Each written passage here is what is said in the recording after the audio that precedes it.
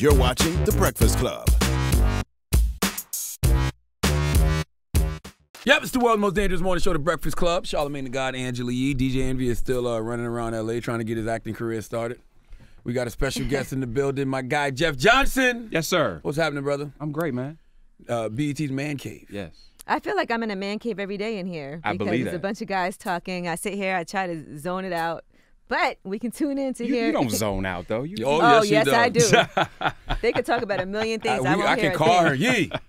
Yee, I don't listen to anything. I've managed to master the art of tuning out in the studio. Well, we hope you tune in to Mancave. Yeah, now that Yes. sounds like an interesting show. Yeah, it's a fantastic show. We is. appreciated Charlamagne coming through last week. Thank you for having me. Our fourth episode. Mm-hmm. It's fantastic. I mean, I pitched this show to BT about 4 years ago. Was tired of not seeing men's conversation on TV. Right. Unless we're talking about sports or it's like we're caricatures, right? It's either this hyper over masculine thing or this metrosexual thing. And I love seeing your guys' sensitive side. Our sensitive side? Mm-hmm. We have sensitive Like, side? I like to hear you guys talk about, breaking up and how to get over a breakup for men. Because we talk about that all the time as women. But for men, like, what do y'all do to get over a breakup? Well, it depends. New pussy. I knew Well, not you- me because I'm married, but back in the day. But every breakup's not the same. I mean, True. sometimes, yes, new pussy is a temporary Band-Aid for the pain. sometimes it's not even a Band-Aid. Sometimes it's just a response. Okay. But it just depends. I mean, every relationship for y'all isn't the same. So y'all don't go through sister therapy for every we do. dude you break up with. Yeah, we do. Nah. Because if we're dating you and we feel like it's a breakup, it's definitely something happened. We definitely need a little bit of... See, that's the problem with guys is that y'all don't do that brother therapy with each other when you go through things. Oh, I agree. No, and we I do agree. it for everything. Well, that's because we don't get emotional connections with the women we deal with most of the time. Most of the time, ours is just like physical, sexual things. I feel like my women be God. having No, emotional but a lot of connections. times we be lying. Yeah, y'all do be Because lying. you know as well as I do, you could break a chick off 5 times. Know a guy break a chick off 5 times and then want to end it, but then be mad when he see her with somebody. Well, anything more than 3 times is a relationship. So if you sleep with a girl more than 3 times, that's a relationship. That doesn't mean there's emotions that. That's when emotions dictate. get involved after the 3rd time. And I think, Is it? Yeah. And I I think don't know. sometimes people think that women can't do that, and women do that also. I don't believe They you. can also not be emotionally involved as well. Oh, I know some of those women. Right, absolutely, 100%. Man killers. And I feel like guys sometimes approach women in a way where they automatically think that they think we want to be in a relationship when we might just want to date. And so they automatically assume, don't get too attached.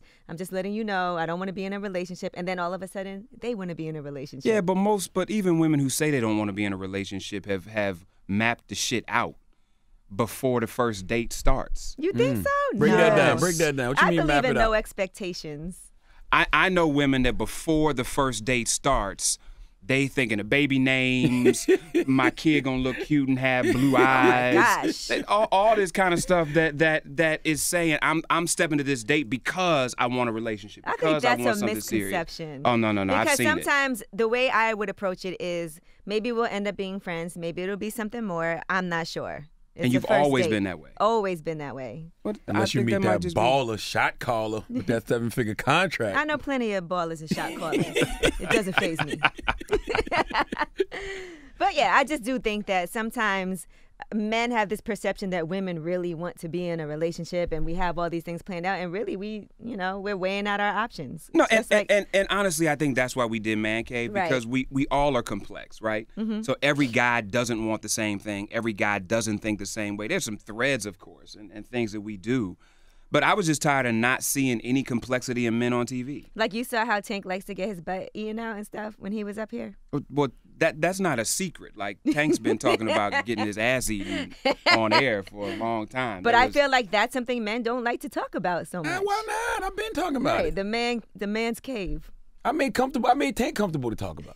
I didn't mean for him to put his legs up in the air on the show, but Well, that's he's not what- alone, Tank.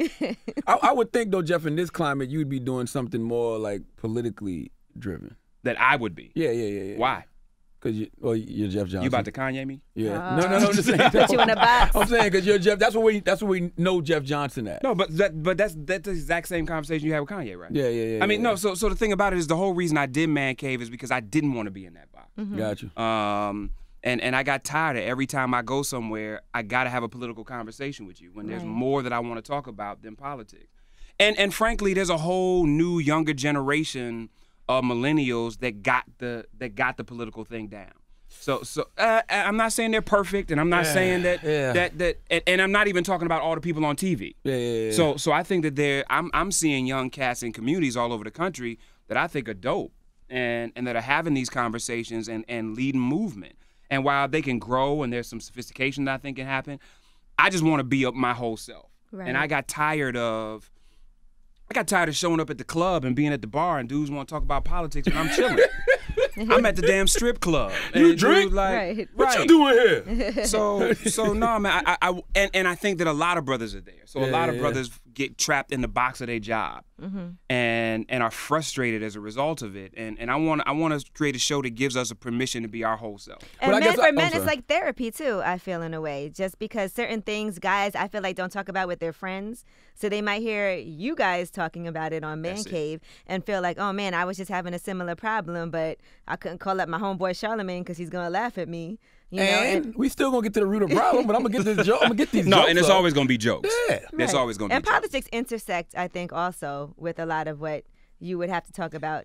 It's there and it's a thread, but it's not the focus. Right. And Charlemagne, to your point, there are a lot of people who were traditionally followers of mine that were pissed because they was looking for woke TV, where all we did from beginning to end was talk about social political issues and how we gonna solve all of them. Yeah. I'm like, one, nobody's watching that 10:30 at night on BET. That's not where you go for that. Two, Angela, to your point, we need spaces because people keep asking, was this going to be the barbershop? And I'm like, no, it's not going to be the barbershop because the one thing about the barbershop is you could talk about anything, but you'll never talk about you. No dude roll up in the barbershop like, man, I'm having some challenges with my girl. Can y'all help me through this? There's no transparency going on in the barbershop, but it's hardcore honesty. And the problem with that is we've made the barbershop seem like it's therapy that it's not. And so we need a space. And that's why, I think you saw it when you came on. One of the things that makes our show different is we're not trying to get no aha moment. Right. We're not trying to trap nobody into saying something they don't want to say. Yeah. We're going to be transparent, let you say what you want to say. If you want to say it, boom. If you don't, it's not authentic anyway. And so we lose in the man cave if we're inauthentic in the name of just trying to get somebody to say something that gets tweets. That's so funny because that's exactly, I have this podcast called Lip Service that I do, but it's all women. And that's exactly how we are. We don't want to get anybody to say something it's more like a relaxed environment to talk about your own personal, intimate things. Yet they still end up saying something crazy. Who? Every guy that comes just on. Wax. But you're more likely to say the crazy thing when you're comfortable anyway, and then it's real. Yeah. That's what was scary about fun. Man Cave, though. It's fun. 'Cause I don't know if men should be left alone by themselves in this climate. I'm serious, man. No, you were extra sensitive too. Yeah. Because I think you're on the radio all the time. I think you are because every time there was something that was mildly sexist. You like no. Well, that's just the shift in me, period. Though. I think because I got 2 daughters now, and I've really been thinking, like really consciously thinking about the way we as men have historically treated women and the things that come out of our mouth. You know what I mean? Even when I said new pussy a while ago, I was like, let me bring that back. I could have said it's out there. It's gone. It's gone. But what I meant with you is it's like I think your voice is necessary. Not that you have to be doing something political. But your political voice, I think, is necessary in this climate. And you know what the beautiful thing is? It's not going anywhere. Right. Word. It's just I get to be my whole self on Man Cave. If somebody wants to invite me on CNN, then I may go. I'm speaking to a group of students at a community college in Baltimore, this week. I'm engaging with folks that are running for office, trying to help them either raise money or I do communications work, so doing their comms work. So I'm not going anywhere. I'm just from a public leaning face, just opening myself up. One, I just want to have more fun. Absolutely. And two, again, I want to create dope men's content. Right. So Man Cave is just the first of several projects that we're gonna roll out. Because I'm creator of this show, co-executive producer, and host. And so this was the first of a series of pieces of content that I'm gonna roll out, not necessarily in one place, but broadly. And the black. Go ahead. I'm saying the black political pundit has changed a lot because like you see people like Angela Rye on Wildin' Out and Simone Sanders at the BET Social Awards. Like it's changed. Like we don't expect them to just be in one box. We understand that they're humans and complex individuals. That's true, but it's a trade-off, right? Because we know that Angela's able to do that now because she don't work on the Hill no more. And so you make these trade-offs because if I'm going to show up on Wildin' Out, there are clients that are now not going to hire me. Got you. Because in the political space, there's a certain level of credibility that you have to have. Now, Angela, I think, navigates that better than most, but we all know, too, that Angela's made decisions to do more media than she does consulting. Got you. And so for me, I still want to impact the stuff that happens behind the scenes. And so my clients are clients who are asking me to come in and help with messaging so I can help candidates better reach the people that they want to reach. That I can raise money for folks. So I'm playing the game. I'm just not playing it the way other people think I should. Got you. Now, let me ask you this. This is a common question that we get asked all the time from men. If a man messes up and cheats, what can he do to get his woman back? Does he want her? He wants her back. He messed up. He got caught. No, that's an important question. It's not. Every man that cheats on his woman don't want her. Sometimes that's an indication that it's time for you to go. And sometimes trying to get her back just means you fucked up the other options and you trying to have a safe place to land until you get the other options going. No, I mean, it's serious though. Okay. So no, I mean, I think brothers who are in earnest, right? And I've been there in my own life before. So brothers who are in earnest about wanting to get a woman back need to spend less time trying to figure out how to get them back and more time trying to fix your shit. So I know cats that when they trying to get her back, it's all about, baby, I want you back. I want to do this. Not, let me show you that who I was in this moment is not who I am all the time. Yeah, the best apology is change behavior. It is. That's it. Now, when you say you've been there before, what makes men cheat? Pussy. There's no nothing, pussy. There's nothing lacking because sometimes women take it very personally, like it's my fault. What did I do wrong? What's missing from our relationship? So often men it's just straight ego. Is there somebody that can make me feel great right now, and nothing else exists? So I know cats that cheat and they're not even thinking about who they with. It is this moment right now. Tomorrow this ain't even gonna matter to me. I'm going home to whoever. I'm paying the bills for whoever. I'm trying to take care of whoever. This is a moment in time, and it don't mean shit. And it's immature because in a real way, everything we do has consequences for the people that are in our lives. But men ain't processing it that way. That's why I always say men cheat for ego and women cheat for emotions. Men we just want to say that we smashed something new most of the time. Feel like we still got it. Or not even say it. We are just so childish sometimes that we just want, because our girl now knows us, or our woman now knows us, or our wife now knows us, that she not stroking the ego on a regular basis. Yeah. And there's a bunch of dudes that got caught up just because you made me feel like a man when the person that I'm with treats me like I'm supposed to know I'm a man. Yeah, don't stop moaning, ladies. Don't ever stop moaning. All right? 'Cause all I need to hear is a moan from a new woman, and I'm going to be over here, okay? Isn't it annoying if a woman's too loud? What? It's relative. Too loud, because it could be like too much. Like, okay, you're acting. Not me. I'm doing my job. Well, you can be not loud and be acting. I mean, Right. Her ability to be authentic in the moan is important. I think I moan too much, to be honest with you. Ew. Terrible visual. I'm going to be honest with you. I think I moan too much. I just saw you laying on your stomach.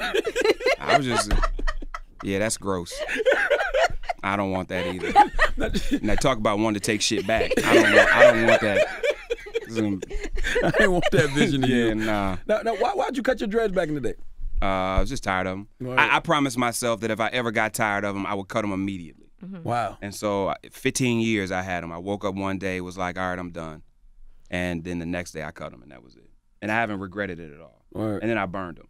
Why? You Was burned the them? spiritual Yeah, significance? you know, or- man, I believe in dark magic, man. I don't want nobody having them shits in a bag, attaching True them to indeed. a doll. You could have sold him to Fetty Wap. Remember he bought that woman's He did. Yeah, and that's the last person I want to have him. If I want to, I definitely don't want him to have him. But no, it was time. And what's funny is I think, again, people box us in. And I had a couple of people that I work with like, yo, that's your brand. You can't do that. But what the fuck are you talking about? Yeah. My brand is me, not my hair. And so, and then to be straight up, we were actually talking about this on Mancave. My money changed when I cut them. So More it money? was absolutely there was consulting money and money from corporations that I didn't even think about going after that came to me when I cut them. Wow. And so the thing for me was I didn't cut it for that. And I'm glad that I always was authentic in just wanting to be who I am in whatever moment. And at this moment, it just wasn't with Locks. You think that still matters to these corporations now? It depends what you're doing for them and who the company is. Got you. So I don't think it matters for a company that's engaging millennials around culture. But I think it matters for a financial services company or an investment firm that has traditional clients that aren't looking for you to show up with Locks. So I think it just depends on the industry. Now, you went to Steve Harvey with this show. That's what finally got it done? Unfortunately, yeah. Why you say unfortunately? No, I mean, if I'm gonna be totally honest, I mean, it was at that time, you know, there was no kind of Steve baggage. So people have been hard on Steve for a number of things. Before his visit to Trump Towers. There was none of that. So Steve was super hot with black folks still in a real way, and that's not to say that he's not now. But you understand what I'm saying. And I think that BET was interested in being in the Steve Harvey business. Yeah. And I was glad they were interested in being in the Steve Harvey business because it was that relationship. I had written a book with Steve, so Act Like a Success, Think Like a Success. He and I worked on that together. And so we had a business relationship at the time. And I was just interested, too, in how do we put out some men's content that isn't trying to tell women what to do.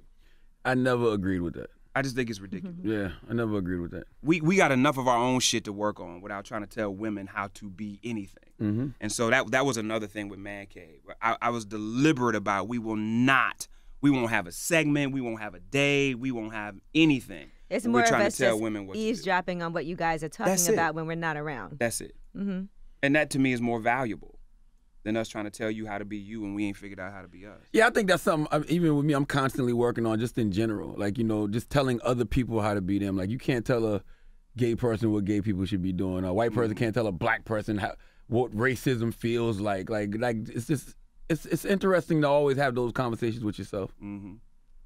We had a discussion earlier about Jhené Aiko and Big Sean and how she started dating Big Sean. She was in a relationship with somebody else. Big Sean asked her to go out to the game, sit courtside, and she said, well, I'm in a relationship, but I'll go with you as a friend. Yep. Is there anything wrong with that? Hell yeah, something wrong with that. I mean, listen, there's a difference between having male friends and having new male friends. Well, they had worked together already, so they knew each other. Co-workers is not friends. So if every co-worker you have is now a friend, it's about to be a whole lot of people in some fucked up relationships. Because friend means I have a vested interest in who you are disconnected from me, which means I ain't coming at you on some, I'm trying to take you from your man. And dudes just gonna be who they are. So I'm not even mad at Big Sean for how he carried it. Right. The thing for me is that's not your friend.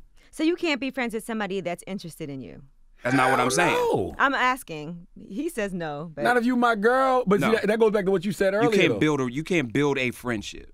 You can't build a friendship with somebody you're interested in while you're in a relationship. That just don't work. But okay, so let's just say he's interested in her. She's not interested in him. Can she then? I'm gonna tell you why that's a Not terrible courtside. example, though. Exactly. Not courtside. Second row? And Big Sean and Jhené ended up together. So that's why it's a terrible example. Like, they really ended up together. No, and he knew what that was. He knew what that was, and she knew what that was. Right. That wasn't no friendship. But that goes back to what you said earlier. It's the same thing. If a woman comes to you and says, yo, I'm going out with this guy, sit courtside, all right, I hope you're staying with him. Because clearly you want to be with that person. Yeah, exactly. Why would you be in a relationship and want to be seen courtside with another dude? Okay, let's take it outside of them, though. She mad. I'm going to tell you why Angela Yee is so personal. True story. Angela Yee was at the game with some guy, left the guy where he was to go sit courtside with Jay-Z and Michael Kaiser. Really, what with it is? Kaiser? Yes. Kaiser Nope, it was you, Jay-Z, and Michael Kaiser. I got the pictures. And were you and Kaiser friends already?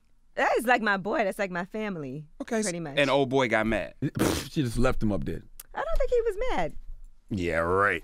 You don't think he was? I'm sure you know he was. She don't care. But listen, first of all, he wasn't my boyfriend. Secondly, I had told him prior to the See, game what had happened was. that I might already be going. So, you know. But I you was left him in the seat. Yeah, he was in a suite. He was fine. There's other people. Yeah, no, that's unacceptable. There's Ain't other that people foul? in the That's suite. unacceptable. That's unacceptable. You should have said, Listen. and did he take you home? Or did you leave with somebody else? I don't need anybody to take me home. I live right down the block. See what I'm saying? She knew better than that for that ride. That wasn't a date. I don't need a ride home. That wasn't even a date. He was the That's real what I'm friend. saying. It wasn't a date. I met you there. Let's go. Anyway. Now, but back to the Steve Harvey thing, right? Do you think that we as black people sometimes we cut our nose off to spite our face? Meaning we throw the whole baby out with the bathwater sometimes. As much as Steve has done for black people and the black community, he has one mishap and all of a sudden it's fuck Steve Harvey. I don't know if a lot of people thought that was the first mishap. Yeah, I don't think it was just one mishap. And so Steve's always been good to me. I got no issues with Steve. I think that he could have handled the Trump visit different. And I thought that he overestimated the moment. He underestimated the moment. Yeah. Like I think Steve thought he could go in there, have a conversation, come out, and it was gonna be no big deal. Because he had been doing that before. They do business as far as like the Miss Universe pageant and all that stuff like that. Yeah.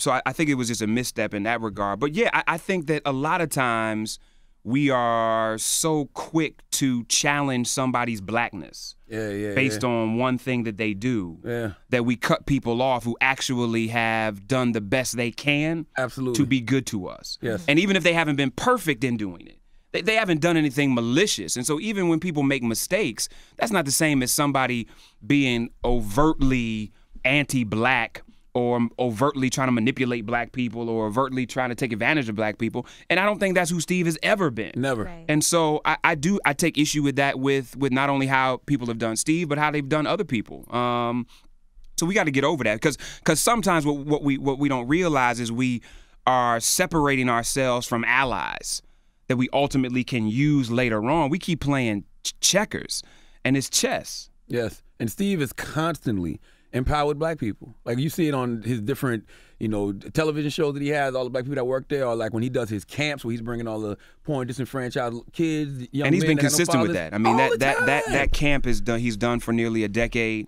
The Hoodie Awards, where he was recognizing businesses when nobody was talking about small black businesses, he did for over a decade. He's hired a ton of black folks, way more folks of color on his staff than people who aren't. And to me, that is where you invest your money and your time is what you really care about. And so those kind of small mistakes is bullshit when half of the people that are coming at you don't do a fraction of what you do for the community. And that's what confuses me. Because like, Steve Harvey canceled. I'm like, how the fuck is Steve Harvey canceled? How he canceling one of the main people that's out here helping us? But some of those people never liked him. And so, and you know this as well as I do. Some people just never gonna please. Yeah. So fuck them. Word. So for Mancave, let's get back to Mancave for a second. Let's. All right. So do you think that are you ever cautious about giving away like secrets of things that men do for women who are eavesdropping on this conversation? Because I know sometimes I do my podcast and I ask questions like, why do guys do this or that? And certain guys don't want to answer because they don't want to tell on themselves or what other guys are the real reasons why.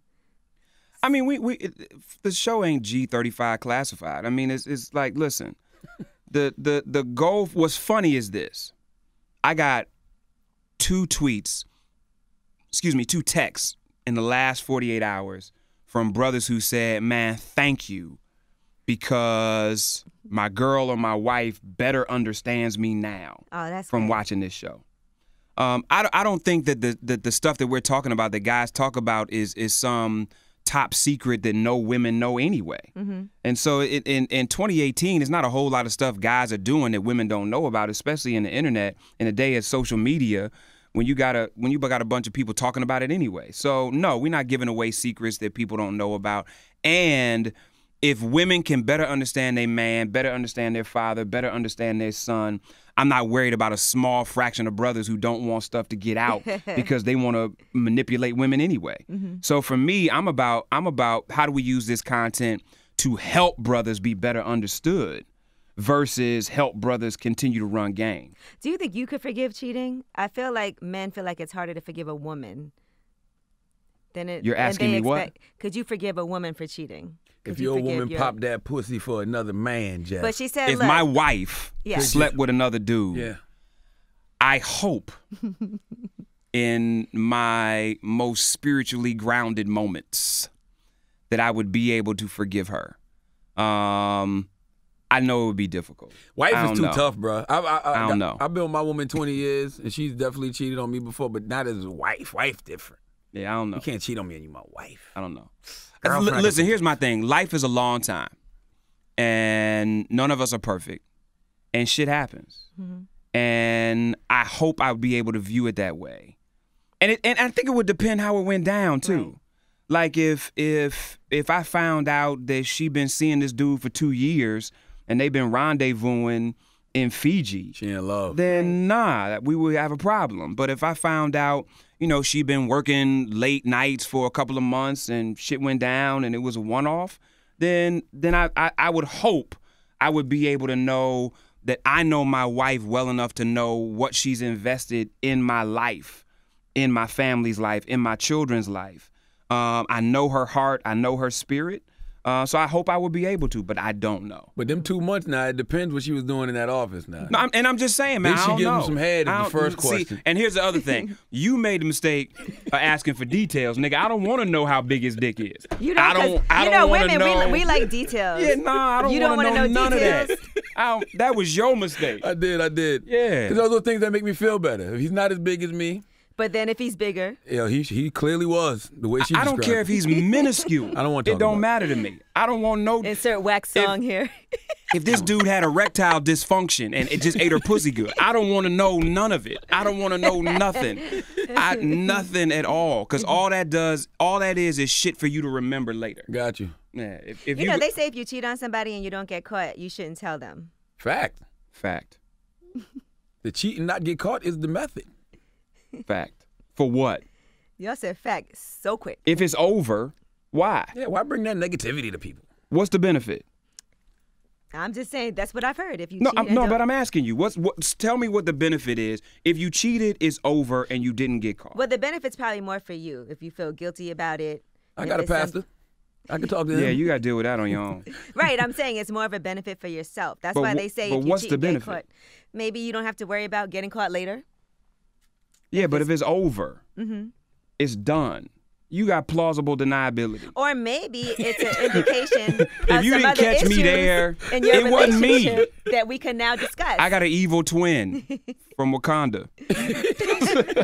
Now, how do you pick the cast? Why Tank and not Tyrese? Really? Why Tank and not Tyrese? I don't know if we were choosing just from R&B singers. He's trying to be funny. That was a rhetorical question. You wasn't supposed to answer that one. I'm like, where is he going with this? But how did you choose the cast, though? So, to be honest, Tank was in a running from the beginning because Tank came out and was willing to do the pilot for free. Mm-hmm. We had Tank, John Sally, Laz Alonso, and Orlando Jones. And all those brothers came out just gratis and was like, I believe in the idea. I think this would be dope. And Tank was just funny. His energy was great. And he's great at talking about relationships. Yeah, and he could connect with other brothers. So it was good in that regard. But then we had about 40 cats come out and do a 2-day casting session. And cats from all over the place. We had hood cats, we had suburban cats, we had cats who were journalists, we had folks who were comedians. We had brothers who were gay. We had brothers who were straight. So it was a real attempt for us to say, what's the real complexity of black men and how do we bring all of that into the space? And then it was really about how can we be great. So almost like how do you put together a dope quartet? Gotcha. Like for a dope quartet, you don't need 4 great soloists.